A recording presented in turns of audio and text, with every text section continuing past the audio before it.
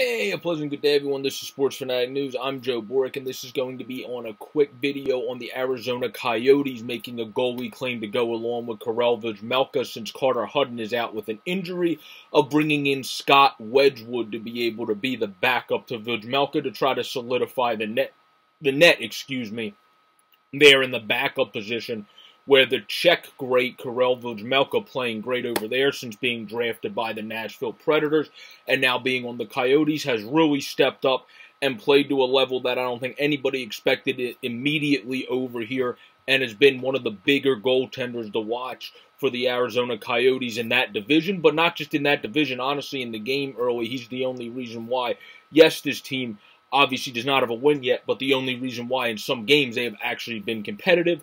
As Prosvetov, not really a Prosvetov, not really his fault, but he got shellacked in his one game where Vejmelka, due to playing in the Czech League, which isn't to the degree of the KHL or NHL, would be ranked below them, but is still a men's league and a very good league in its own right, seems to be having that experience really paying dividends as he starts in the NHL. Plus, he has the off-glove hand, which really throws off the NHL skaters, and he just makes those ridiculous saves you see certain European goalies make, where you're like, how the hell did he throw that up and get to that puck, and all those things that you see from the different European goalies, like the Bobs of the world, Hasek in the past, obviously, Vasilevsky and others. So they're just trying to find the guy to fit into this backup pool.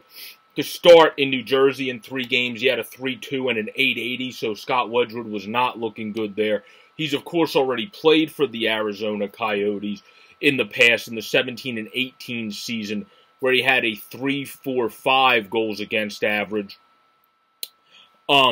in that season, so, and an 8.93 save percentage, so he put up very just mediocre numbers then, but this guy has been a good career goaltender at lower levels. He was great for the Albany Devils way back, honestly, when he came to 13-14, 14-15 season.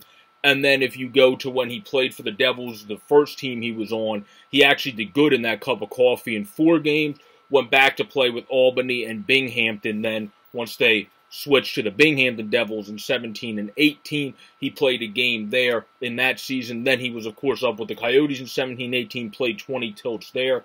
Wasn't all too great, but still had an 8.93 and was all right. That wasn't obviously a very sexy team to be playing with, but he played all right. Well, that's kind of been Scott Wedgewood's NHL career. His AHL career has been very solid, where he's had really good long stretches of 48, 36, 22 games, where his NHL career has really just been the peaks and valleys, where last year he had an even 900 save with a 3.11 goals against, also a solid band.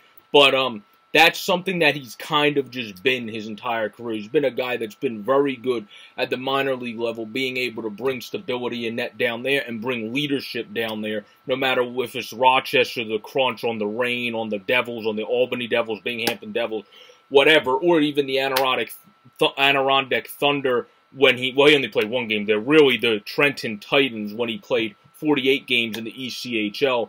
He's been a good goalie in the AA and AAA levels. It's now he's trying to find a footing somewhere to become a backup. Scott Wedgewood's potential, really, in my opinion, would be to be a backup goaltender in the NHL, because he's found those spurts when Mackenzie Blackwood was injured last year. So can he find a longer spurt of success? It's not the best team, obviously, to play behind as a goaltender, as Karel Vejmelka, like I said, had to come up huge multiple times this season to just keep the winless Coyotes in games. But maybe going elsewhere, going to a team that you have absolutely no pressure, where the Devils are starting to build towards being better and better each year and growing to the next level of the retooling, rebuilding, whatever process you want to call it, where the Coyotes are in the beginning of a full whole rebuild here. So he's going to go to somewhere with no pressure. Vejmelka's thriving as a guy that is a veteran from the Czech League, coming into his first league in the NHL, and it seems like that experience is really paying dividends for him.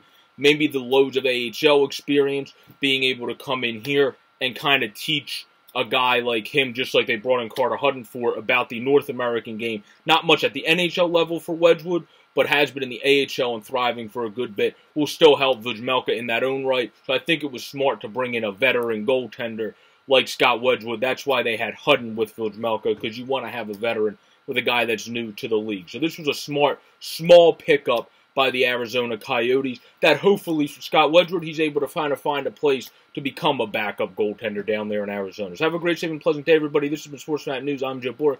Enjoy the content. Subscribe up above or down below on the easy-to-use widget. Hopefully your Arizona Coyotes get a win very soon. I love watching that goaltender Vejmelka, and then hopefully Scott Wedgewood can implement himself as a good backup. Peace out, everybody, and stay safe.